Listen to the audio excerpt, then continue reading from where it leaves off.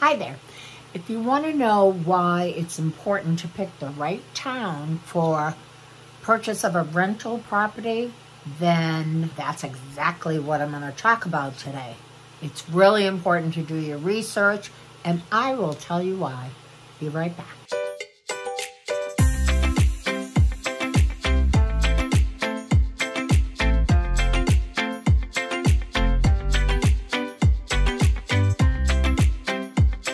First of all, you need to pick a town that has strong demand.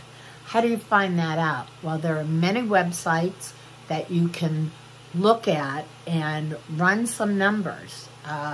Rental demand in the city of Boston. What neighborhoods in the city of Boston? What about other neighborhoods on the North Shore or west of here or on the South Shore? And how about close to the MBTA? Good transportation into very downtown Boston. Wouldn't it be great to spend 20 minutes going from Quincy to downtown Boston, when even if you lived in Boston, you'd have to take 2 buses to get, or 2 means of transportation to get from the outer skirts of Boston to way downtown. It's important to know where is a good area that you can purchase property for rental property. The second thing to consider when picking a town for rental property is appreciation. Over the last 20 years, places like the neighborhood of Jamaica Plain, unbelievable appreciation. But the town itself was evolving and growing.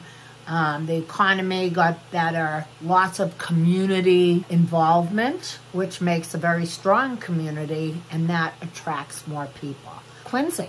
I mentioned Quincy before. They have upgraded their downtown area. They have built lots of condos. They have great transportation.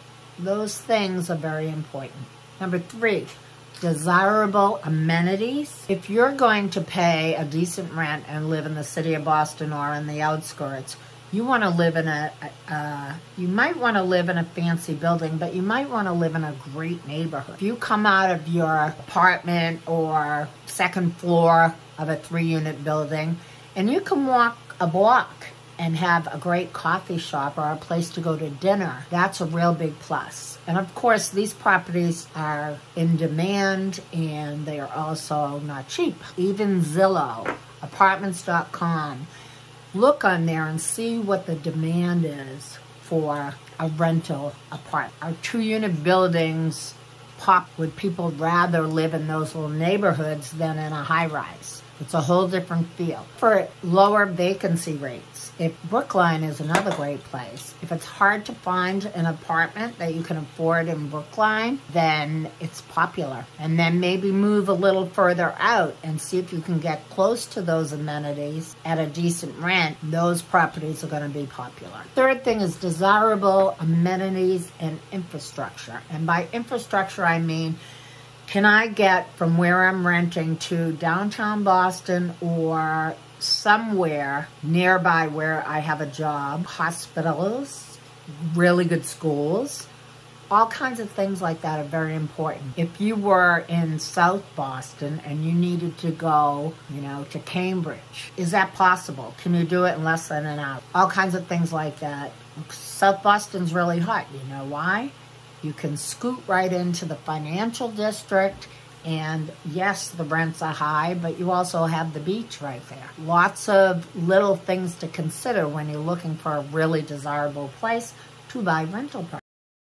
Number 5, quality renter. If you have a rental property near a hospital, near a college, there are professors, there are professionals, near downtown, a popular neighborhood with young professionals, you'll know that you can get people who have the money to pay their rent on time and hopefully to take care of the property.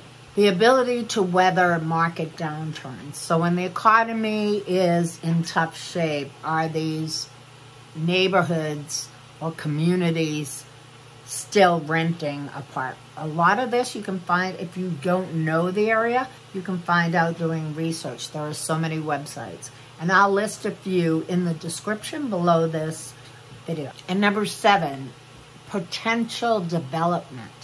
If you live in a pretty good area, or if you buy in a pretty good area and they're building better infrastructure, they're building more train access, or they're building, well, for instance, they're extending the train service south of Boston to the South Coast. So New Bedford and Fall River is going to have a whole new meaning. Their property values will be going up. People can commute. It might be an hour commute, but you're on a train.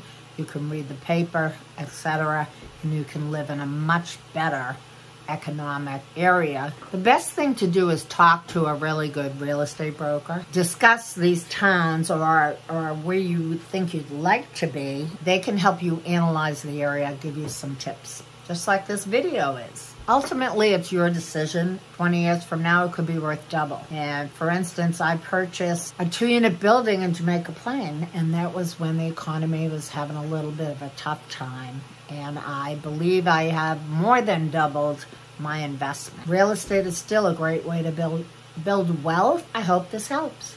Thanks so much for watching. This is Karen with Boston and the Burbs. I publish every Wednesday. Please like, subscribe. It would be great. Have a great day.